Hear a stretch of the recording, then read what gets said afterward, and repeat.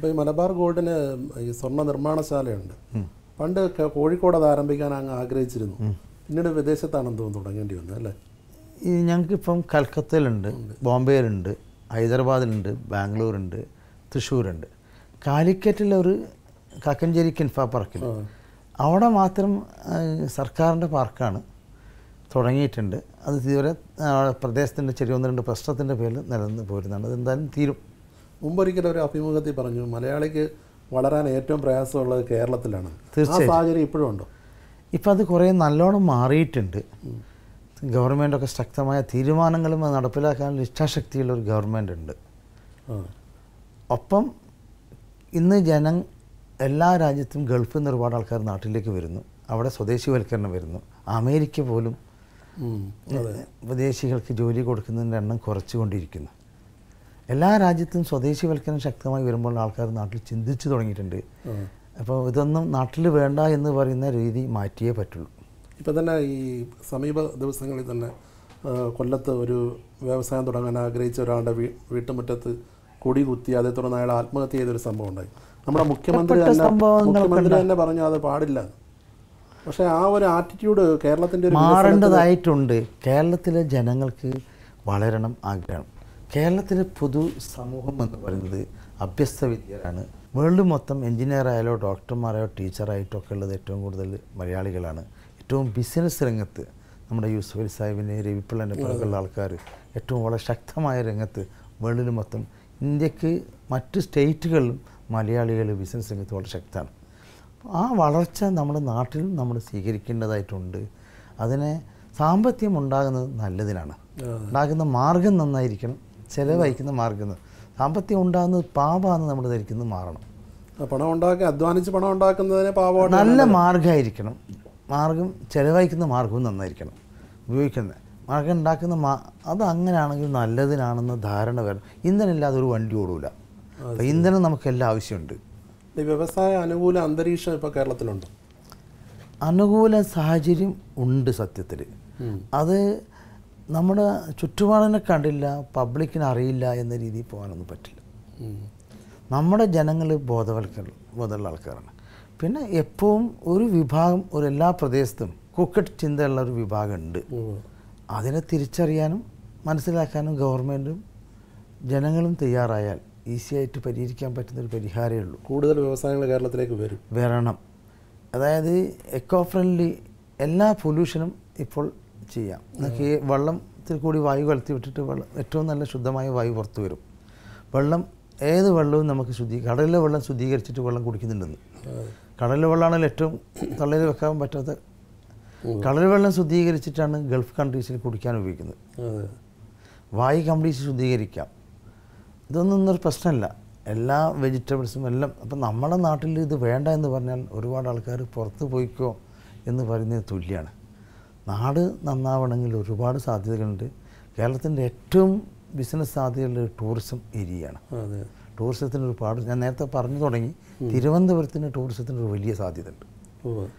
തിരുവനന്തപുരത്തെ ഏറ്റവും വലിയ നിക്ഷേപം, വേൾഡിൽ തന്നെ ഏറ്റവും വലിയ നിക്ഷേപം തിരുവനന്തപുരത്ത് കിടക്കുകയാണ്. ശ്രീ പത്മനാഭൻ സ്വാമി ക്ഷേത്രത്തിലുള്ള നിക്ഷേപം. അതൊരു മ്യൂസിയം ഉണ്ടാക്കിയിട്ട് പബ്ലിക്കിന് മുഴുവൻ കാണാനുള്ളൊരു സംവിധാനം ഒരുക്കിയാൽ ലോകം മുഴുവനുള്ള ആൾക്കാർ തിരുവനന്തപുരം വരും. ലോകത്തു നിന്ന് ഒരുപാട് ആൾക്കാർ ടൂറിസം ഇങ്ങോട്ട് വന്നു കഴിഞ്ഞാൽ അവരിവിടെ വന്ന് ചിലവഴിക്കുന്നു, താമസിക്കുന്നു, ഒരുപാട് പൈസ ഇവിടെ വരും. ഇപ്പോൾ ഈ വൈവിധ്യമാർന്ന ബിസിനസ്സിലേക്ക് എന്നുള്ള ഒരു ആശയത്തിൻ്റെ ഭാഗമായിട്ടാണോ മാളിലേക്കും വരുന്നത്? അതെ. ബിസിനസ് എന്ന് പറയുന്നതും എല്ലാ കാര്യവും ഒരേ സ്ഥിരമായ ജോലിയില്ല. പണ്ട് നമുക്ക് ഒരാൾ ഒരു തൊഴിൽ ചെയ്യുന്നുണ്ടെങ്കിൽ അവരെ പാരമ്പര്യമായിട്ടാത്ത ഇന്ന് എല്ലാവരും എല്ലാ തൊഴിലും ചെയ്യും. അതെ. നമ്മുടെ ജാതി വ്യവസ്ഥ തന്നെ ഉണ്ടായിട്ടുള്ളത് തൊഴിലിൻ്റെ അടിസ്ഥാനത്തിലാണ് അല്ലേ? അതൊക്കെ പോയി. അതുകൊണ്ട് ഏത് ബിസിനസ്സും എല്ലാ രംഗത്തും പരസ്പരം റിസർച്ച് ചെയ്ത് മനസ്സിലാക്കിയിട്ട് വളരുക എന്നുള്ളതാണ്. ഇപ്പോൾ താങ്കളുടെ പിതാവ് ഒരു കർഷകനായിരുന്നു. അതെ അതെ, വലിയൊരു കർഷകനായിരുന്നു. ഈ താങ്കളും ആ പാതയിലാണ് തുടങ്ങിയത്. എങ്ങനെയാണ് ഈ സ്വർണ്ണ വ്യാപാര രംഗത്തേക്ക് വരണമെന്ന് തോന്നിയത്? ഞങ്ങൾ ഏതാണ്ട് 90കളിൽ സ്വർണ്ണത്തിൻ്റെ വില വല്ലാതെ വർദ്ധിക്കും, റുപ്പീൻ്റെ വാല്യൂ കുറയും, അങ്ങനെ കുറേ കാര്യങ്ങൾ മനസ്സിലാക്കിക്കൊണ്ട് ഗോൾഡ് ഇൻവെസ്റ്റ് ചെയ്യുക, അത് ബിസിനസ് ആകുക. പിന്നെ ഞങ്ങളുടെ വിദേശത്തുള്ള ഒരുപാട് ആൾക്കാർക്ക് ഒരുപാട് ബിസിനസ് ചെയ്യാൻ ഇൻവെസ്റ്റ് ചെയ്യാൻ അവസരങ്ങൾ ചോദിച്ചപ്പോൾ ജ്വല്ലറി ഓട്ടോമാറ്റിക്കലി തിരഞ്ഞെടുത്തു. അന്ന് സമയത്ത് ഞങ്ങളുടെ കാലിക്കറ്റ് പാളയത്തൊക്കെ പോയി നോക്കുമ്പോൾ എല്ലാ ജ്വല്ലറികളും വലിയ തിരക്കുണ്ട്. ആ ബിസിനസ്സിന് പഠിക്കാൻ തീരുമാനിച്ചു. ഞങ്ങൾക്ക് എന്നാൽ ഒരു ഗ്യാപ്പ് കണ്ടെത്തി അവിടെ. കാരണം അന്നുള്ള ആൾക്കാർ ക്വാളിറ്റി കൊടുക്കുന്നതിൽ വളരെ സർക്കസ് ഉണ്ടായിരുന്നു. അപ്പോൾ 916ഉം ഹോൾമാർക്കിങ് സിസ്റ്റം ഇറക്കി സ്വർണ്ണത്തിൻ്റെ ക്വാളിറ്റി വാങ്ങാൻ ജനങ്ങളെ ബോധവൽക്കരിച്ചു. അത് ബോധവൽക്കരിച്ചും കൊടുക്കുകയും ചെയ്തപ്പോൾ ഞങ്ങൾക്ക് വലിയൊരു ഗ്യാപ്പ് കിട്ടി. അങ്ങനെയാണ് അത് വേണമെന്ന് ഒരു ഗ്യാപ്പ് ഉണ്ടെങ്കിൽ മാത്രമേ ഒരാൾക്ക് കയറാൻ കഴിയും, അതിന് പൊങ്ങാൻ പറ്റുള്ളൂ. അതിൽ ക്വാളിറ്റിയും സർവീസും കമ്മിറ്റ്മെൻറ്റും പാലിച്ചത് കൊണ്ടാണ് മലബാറിന് അത്രയും വളരെ. ഈ 916 പരിശുദ്ധി എന്ന് പറഞ്ഞത് വലിയൊരു ഇതാണ്. അത് സാധാരണ ആൾക്കാരൊക്കെ മനസ്സിലാക്കാൻ വേണ്ടി ഒന്ന് വിശദീകരിക്കാം. എല്ലാവർക്കും അറിയാം 24 കാരറ്റാണ് തനി തങ്കം. അതെ, ഇത് 22 കാരറ്റ്. അന്ന് 24-ന് 22 അടിച്ചാൽ എത്ര കിട്ടുക? 91.6. 91.6% പ്യുവർ ഗോൾഡും ബാക്കിയുള്ളത് ചെമ്പും അല്ലെങ്കിൽ മറ്റു മിശ്രിതങ്ങളും ചേർന്ന് ആ പ്യുവർ ഗോൾഡ് 92 തട്ടാമാർക്ക് ഞങ്ങൾ പണിയാൻ കൊടുക്കുന്നു. എന്നാൽ അവർക്ക് 4.4 അവർക്ക് പിടിഞ്ഞും പണിയുമ്പോൾ പല രീതിയിൽ നഷ്ടപ്പെടും. ഇത് റിക്കവറി ചെയ്യുന്നതാണ് ഞങ്ങൾ കാക്കഞ്ചേരി കിൻഫ പാർക്കിലെ പ്രത്യേകത, ഞങ്ങളുടെ ഇൻഡസ്ട്രി. പക്ഷെ അതിനാണ് ഞങ്ങൾക്കറിയാം, അതിൻ്റെ പിറകിൽ ഞങ്ങൾക്ക് ശക്തമായി എതിർക്കുന്നത് ആരാണ്, എന്തിനാണ് എതിർക്കുന്നതെന്നൊക്കെ ഞങ്ങൾക്കറിയാം. ഈ ഇൻഡസ്ട്രിയിൽ തന്നെയുള്ള ഒരു വിഭാഗം ആൾക്കാർ വേറെ രീതിയിൽ ആൾക്കാരെ സ്വാധീനിച്ചുകൊണ്ട് ചെയ്തതാണ്. ശരി. അല്ല, നമ്മൾ ഈ മാർക്കറ്റിൽ നമ്മൾ മുന്നിലേക്ക് വരുമ്പോൾ സ്വാഭാവികമായിട്ടും എതിരാളികളുണ്ടാവും. അത് ഇനി കോമ്പറ്റീഷൻ അങ്ങനെ തന്നെ കാണുന്നു, ഇന്നില്ല നാളെ മാറും. പക്ഷേ ഈ പരിശുദ്ധ സ്വർണം കൊടുക്കുന്നു എന്നുള്ളതാണ് മലബാർ ഗോൾഡിൻ്റെ. തീർച്ചയായിട്ടും പരിശുദ്ധ കൊടുക്കുന്നു, അത് ഉറപ്പ് വരുത്തുന്നു. കംപ്ലീറ്റ് ഹോൾ മാർക്കറ്റാണ്, BIS ഹോൾ മാർക്കിംഗ് സിസ്റ്റം വന്നു. എല്ലാ കമ്മിറ്റും ഓർണമെൻറ്റ്സ് മാത്രമല്ല കമ്മിറ്റ്മെൻറ്റും പാലിക്കുന്നു. അവർക്ക് ഒരു അഡ്വാൻസ് തന്നാൽ കൂടിയാൽ കൂടുതലാണ്, പിന്നെ അവർക്ക് കൂടില്ല, പിന്നെ സർക്കസ് ഒന്നും പറയില്ല. ഇപ്പോൾ സ്വർണ്ണ വ്യാപാര രംഗത്ത് വന്നതുപോലെ തന്നെ പ്രോപ്പർട്ടി എല്ലാ രംഗത്ത് ഹൗസിംഗ് ഡെവലപ്മെൻറ്റ് രംഗത്ത് ഒരു വലിയ സാധ്യത. അതിൻ്റെ ഒരു സ്ഥിതി എങ്ങനെയുണ്ട് ഇപ്പം കേരളത്തിൽ? കേരളത്തിൽ ഇപ്പം ഗൾഫ് മണീൻ്റെ വരവ് ഒന്ന് കുറഞ്ഞൊരവസരമാണ്. ചെറിയൊരു മാന്ദ്യം റിയൽ എസ്റ്റേറ്റ് രംഗത്ത് എല്ലാം ഉണ്ട്, മാറിക്കൊണ്ടിരിക്കുന്നു. റിയൽ ഡിമാൻഡ് എപ്പോൾ ഉണ്ടാവും. ഇപ്പോൾ ഈ നോട്ട് നിരോധനമൊക്കെ വന്നപ്പം നോട്ട് നിരോധനം കൊണ്ട് സാമ്പത്തിക രംഗത്ത് കുറച്ച് നല്ലൊരു പൈസ ടാക്സ് ആയിട്ട് പോയിട്ടുണ്ട് ഇപ്പോൾ സെൻട്രലിലേക്ക്. പിന്നെ ബാങ്കിലേക്കെല്ലാം പോയി പണം, അത് തിരിച്ചു വന്നിട്ടില്ല. നല്ലതിനാണ് അതൊക്കെ എന്നാണ് ഞാൻ വിശ്വസിക്കുന്നത്. ബ്ലാക്ക് മണിയും അൺഅക്കൗണ്ട് ബിസിനസ്സൊക്കെ തന്നെയും രാജ്യത്തിൻ്റെ പുരോഗതിക്ക് തടസ്സമുണ്ടാക്കും. ഇപ്പോൾ ഈ സ്വർണ്ണം ഇറക്കുമതി ചെയ്യുന്നത് അത് എങ്ങനെയാണ് അതിൻ്റെ ഒരു രീതി? അത് എപ്പോഴും യഥേഷ്ട ആവശ്യാനുസരണം കിട്ടാനുണ്ട്. 10% കസ്റ്റംസ് ഡ്യൂട്ടി, ഇമ്പോർട്ട് ഡ്യൂട്ടി ഉണ്ട്. ഇമ്പോർട്ട് ഡ്യൂട്ടി കൊടുത്തുകൊണ്ട് നിങ്ങൾക്ക് സ്വർണ്ണം അത്രയും കിട്ടും. ആ സ്ട്രൈറ്റ് ഫോർവേഡ് ഇമ്പോർട്ട് ചെയ്തിട്ട് ഞങ്ങൾ പണിക്കാർക്ക് ഇഷ്യൂ ചെയ്തിട്ട് വിൽക്കുന്നുണ്ട്. ഇപ്പോൾ കേരളത്തിലേക്ക് വന്നു കഴിഞ്ഞാൽ നമ്മൾ നേരത്തെ ചർച്ച ചെയ്തതാണ്, എല്ലാ രാജ്യത്തും ഇമ്പോർട്ട് ഡ്യൂട്ടി ഉണ്ട്. ഇന്ത്യയിൽ കുറച്ചൊന്നധികം ഉണ്ട് എന്നുള്ളത്. 5% വേൾഡ് മൊത്തം ഇമ്പോർട്ട് ഡ്യൂട്ടി ഉണ്ട്. ഈ മറ്റ് രാജ്യങ്ങൾ ഇപ്പോൾ 9 രാജ്യങ്ങളിൽ ഇതിൻ്റെ ബിസിനസ് ഉണ്ട്. അവിടുത്തെ ആൾക്കാരുടെയൊക്കെ ഒരു ഇൻട്രസ്റ്റ് എങ്ങനെയാണ് ഈ സ്വർണ്ണത്തോടുള്ള?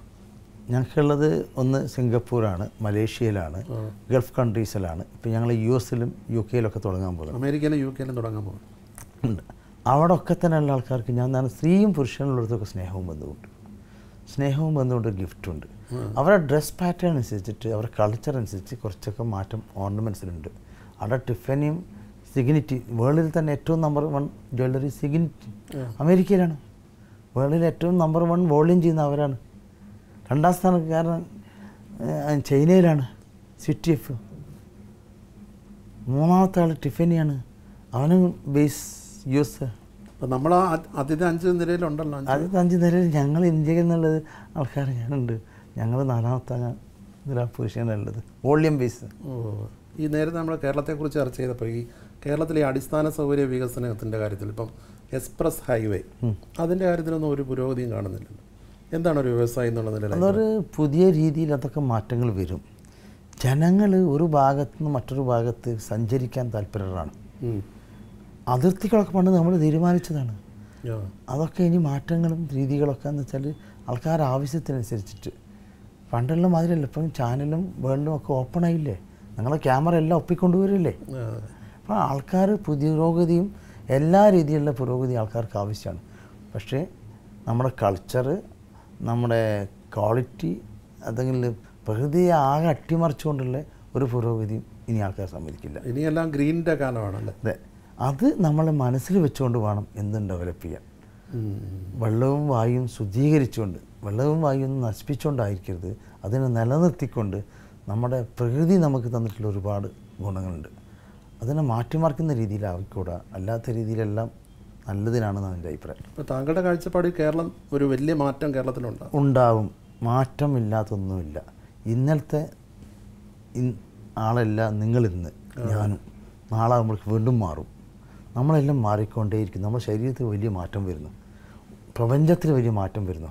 മാറ്റം കാണാതിരിക്കുക എന്ന് പറയുന്നത് കണ്ണുപൊട്ടനാകുക എന്നുള്ള അർത്ഥം. ഇപ്പോൾ താങ്കൾ ചെറിയൊരു നിലയിലാണ് വ്യാപാര രംഗത്തേക്ക് വന്നത്. പിന്നീട് കഠിനാധ്വാനത്തിലൂടെയും ദീർഘവീക്ഷണത്തിലൂടെയും മികവിലൂടെ ഏറ്റവും മുന്നിൽ വന്നു.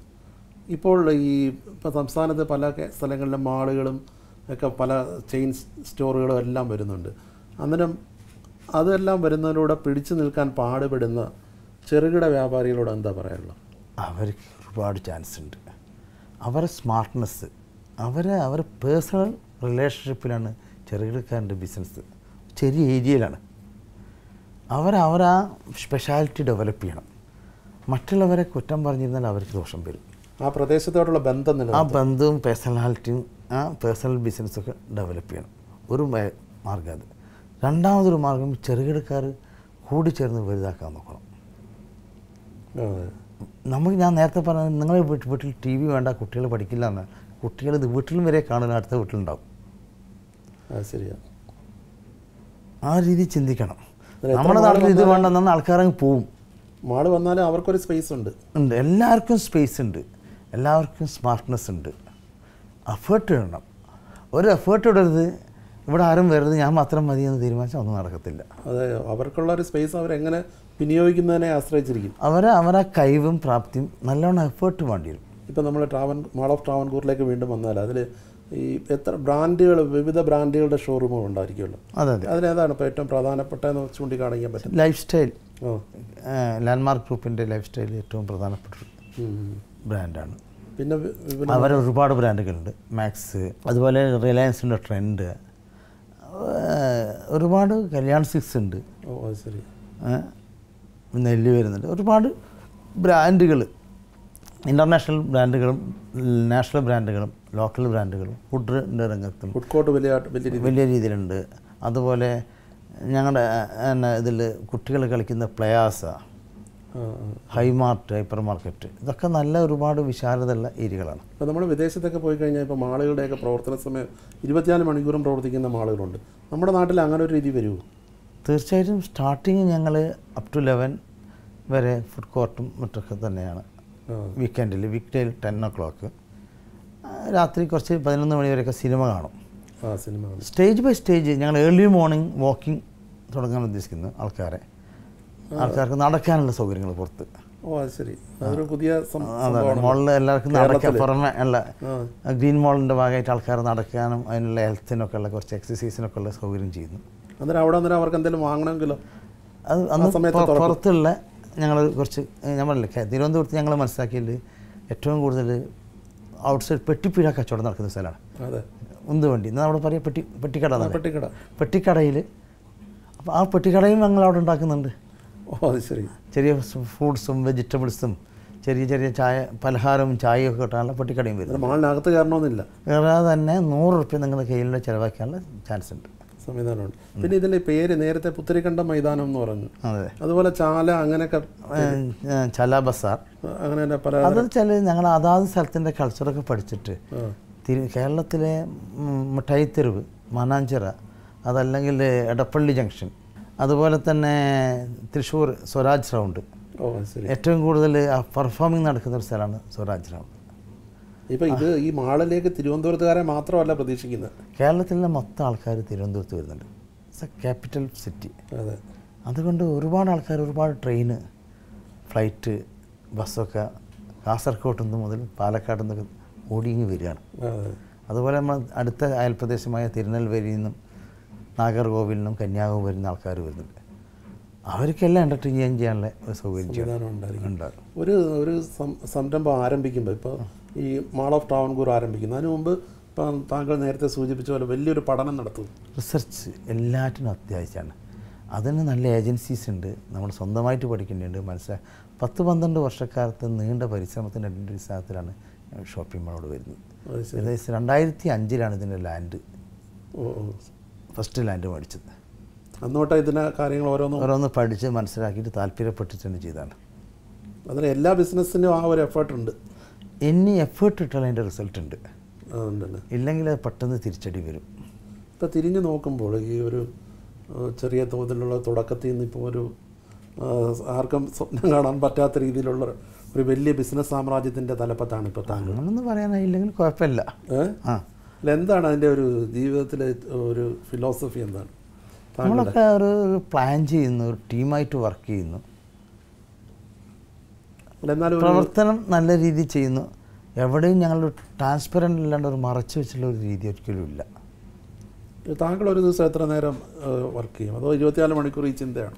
എന്നെ സംബന്ധിച്ചിടത്തോളം ഉണർന്നിരിക്കുന്ന സമയത്ത് എന്തെങ്കിലും ജോലി ചെയ്തിരിക്കുക എന്നുള്ളതാണ്. വെറുതെ ഇരിക്കില്ല, ആരെങ്കിലും സംസാരിച്ചുകൊണ്ടിരിക്കുക അല്ലെങ്കിൽ എന്തെങ്കിലും ജോലി ചെയ്യുക. എന്താണെന്നറിയാം ഈ സന്തോഷം എന്ന് പറയുന്ന വാക്കിൻ്റെ അർത്ഥം? ജീവിതം സാറ്റിസ്ഫാക്ഷനാണ്, സംതൃപ്തി. അതൊരു നമ്മളെ ഓരോ കാര്യത്തിലൊരു ഇൻട്രസ്റ്റ്, അതിനെ ഡെവലപ്മെൻറ്റ് കാണുമ്പോൾ ഉണ്ടാകുന്ന ഒരു സാറ്റിസ്ഫാക്ഷൻ അത് എല്ലാവർക്കും ഉണ്ട്. അത് ഒരു പക്ഷേ കടയിൽ വന്ന് സാധനം മേടിച്ച് പോകുന്നവരുടെ മുഖത്ത് കാണുന്ന സംതൃപ്തിയും താങ്കളുടെ സംതൃപ്തിയാണ്. ഞാൻ അതിനേക്കാളൊക്കെ കൂടുതൽ ഞങ്ങളെ കൂടെ 12,000 ആൾക്കാർ വർക്ക് ചെയ്യുന്നുണ്ട്. 12,000 ലൈഫാണ് രക്ഷപ്പെടുന്നത്, കുടുംബങ്ങളും. എത്ര ആൾക്കാർക്ക് കൂടുതൽ ജോലി ഉണ്ടാക്കാൻ പറ്റും? അത്രയും സന്തോഷമാണ് ഞങ്ങൾ പങ്കിടുന്നത്. നിങ്ങൾ സാറ് ജോലി ചെയ്തിട്ടും സാറ് അമ്മയും മക്കളും കുട്ടികളും ജീവിക്കുക പറയുമ്പോൾ അത് സന്തോഷിക്കണം. അതിനുള്ള ഓപ്പർച്യൂണിറ്റീസ് എത്ര എണ്ണം സൃഷ്ടിക്കാം. മോൾ ഓഫ് ട്രാവൻകൂർ ഏകദേശം 2,000 ആൾക്ക് ജോലി ഉണ്ടാവും. 2,000 കുടുംബമാണ് അതോടുകൂടി സന്തോഷമാകുന്നത്. ഇത് കൂടാതെ ഒരുപാട് ചാരിറ്റി വർക്കുകൾ ചെയ്യുന്നുണ്ട്. ഞങ്ങളെല്ലാ ബിസിനസ്സിൻ്റെ ലാഭത്തിൻ്റെയും 5% ചാരിറ്റിയാണ്. ഇനി ഇൻകം മലബാർ ചാരിറ്റബിൾ ട്രസ്റ്റിലേക്ക് പോകണം.